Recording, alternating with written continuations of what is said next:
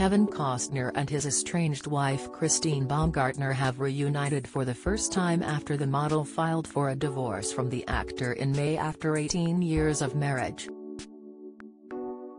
The former couple, who arrived separately, attended a law office in Santa Barbara, California, to give depositions in their pending divorce on Saturday.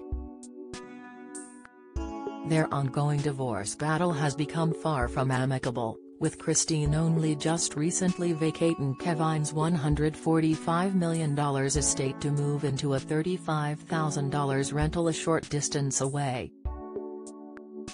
Despite going through a very bitter and public divorce, Kevin, 68, looked rather relaxed as he rocked up to the law offices. He sported a casual look of light gray jeans, a white button-down shirt, and matching sneakers.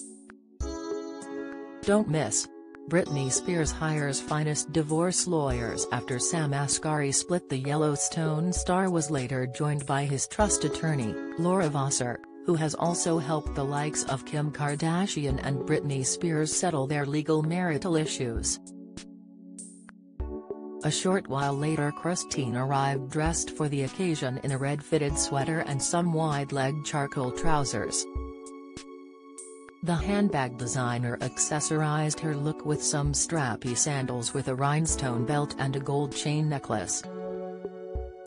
She carried two large handbags in each hand as she strutted into the building to meet her former husband. In the latest development, Kevin has accused Christine and her legal team of gamesmanship of the worst sort in new court documents related to their divorce.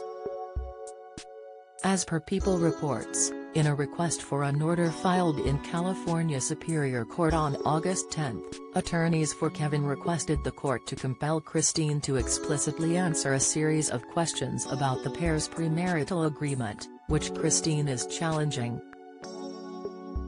The attorneys claim that Christine has avoided answering key questions throughout the process ahead of a November trial to determine the validity of the prenup, which would grant an eye-watering $1.5 million payout for Christine. Christine and Kevin are also in disputes over child support, with Kevin being ordered to temporarily pay $129,755 per month in child support until a final number is determined in future court dates.